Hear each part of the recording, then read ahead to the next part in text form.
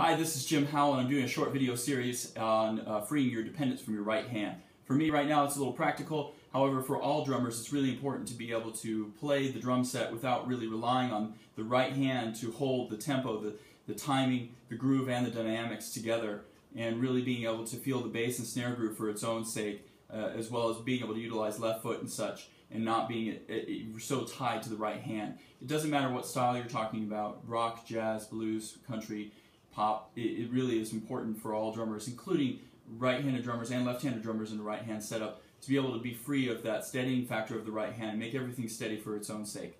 So try these things, try them at different tempos, try them at different dynamics, and enjoy the series. And here's a little taste of some things you can do when you've practiced this a little bit.